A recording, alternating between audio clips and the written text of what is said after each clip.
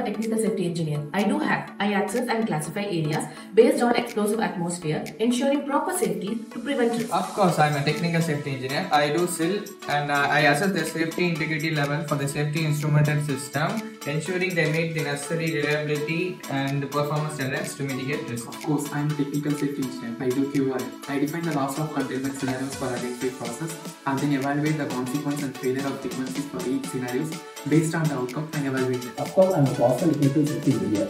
I do as well. I guide the team for identifying and operability issues in a process design, ensuring each deviation is systematically examined for safety.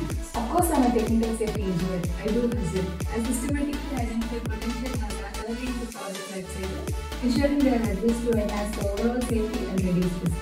Of course, I'm a technical safety engineer.